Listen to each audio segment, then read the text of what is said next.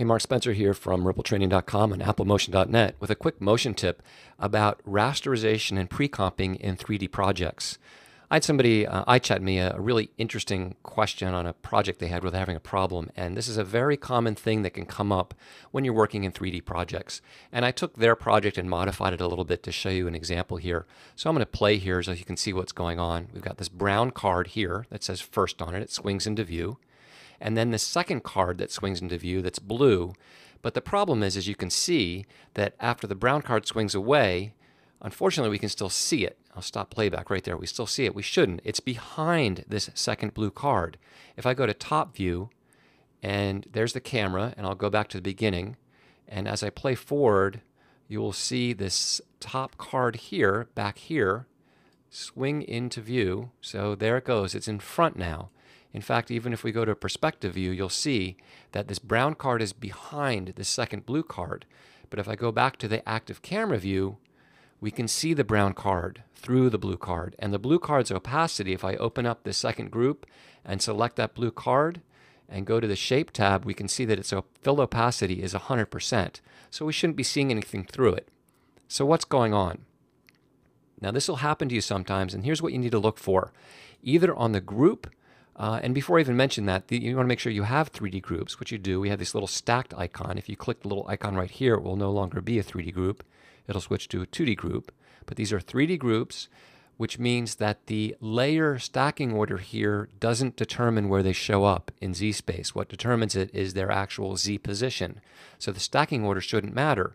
But if I take that first layer and hit Command left bracket to move it back, it does matter. See that the brown card now actually is hidden by the blue card. So, but that doesn't solve our problem. If I leave it back there, if I move back in time, we're going to have the same problem earlier on. So changing the layer order of the groups doesn't solve the problem. What you need to do is look on the groups or inside the groups, and one of them will probably have a little box around it. See this box around our text group? That's the problem.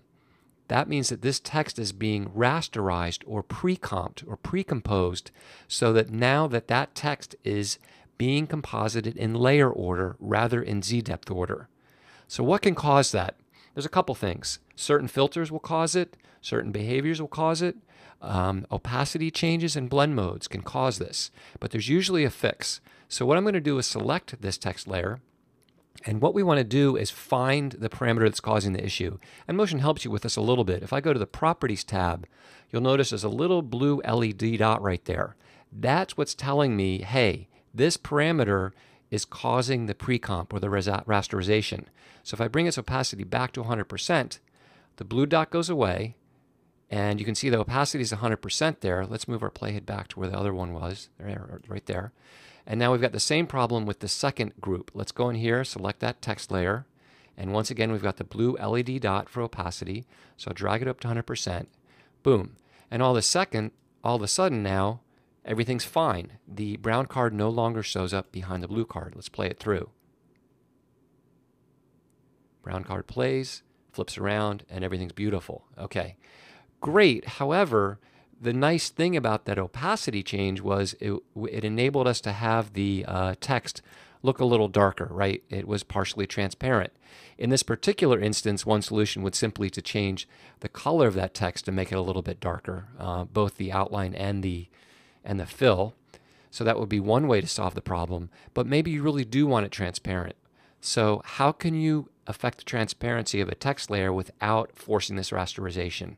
Well, that's the point of this little exercise here is you don't do it on the Properties tab where you have the opacity that affects the opacity of any layer. For text, you can go to the Text tab and then go to the Style section. Now there's a face opacity and an outline opacity. So you can reduce the face opacity to maybe 25% and reduce the outline opacity to maybe 25%.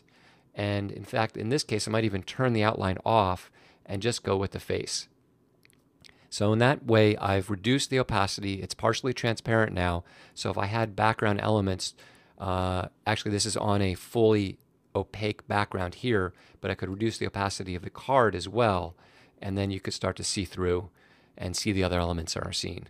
So there is a way around most of these issues of pre-comping or rasterization. It's simply a matter of finding what's causing it and then using another method to achieve your result.